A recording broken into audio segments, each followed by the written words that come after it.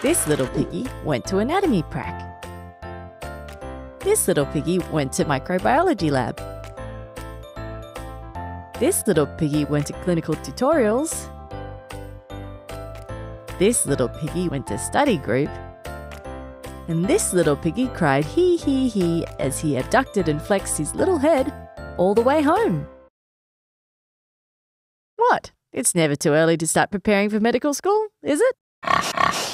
Today, we're talking all things pinky. And by that, I mean your pinky toe. Have you ever stopped and wondered what muscles help you bend and wiggle your little toe? Well, today, we'll find out the answers to this rather random question. Welcome to our video tutorial on the functions of the lateral plantar muscles of the foot in 3D.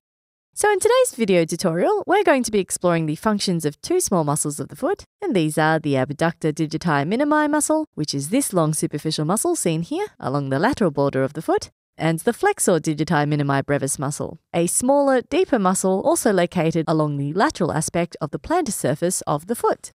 Now, of course, we cannot learn about the functions of any muscle without first refreshing our memories of its anatomy. So we're going to do just that by beginning first with the Abductor digiti minimi muscle.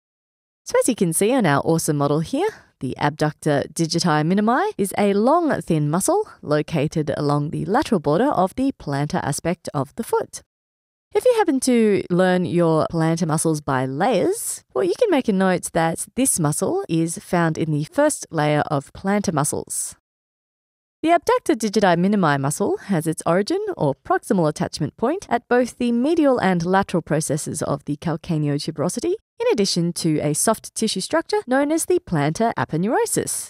From here, its long tapered belly courses distally towards the lateral border of the foot, where this muscle finds its insertion or distal attachment point at the base of the proximal phalanx of the little toe. And you may also see it described as having an additional attachment at the tuberosity located at the base of the fifth metatarsal bone. So let's move a little bit deeper into the plantar muscles now and check out our second muscle of interest, the Flexor digiti minimi brevis muscle. Now this muscle is much smaller compared to the Abductor digiti minimi and is located in the third layer of plantar muscles of the foot.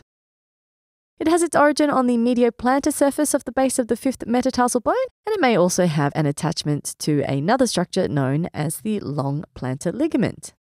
From its origin, the short muscular belly of the Flexor digiti minimi brevis then continues distally to find its insertion, also at the base of the proximal phalanx of the fifth digit.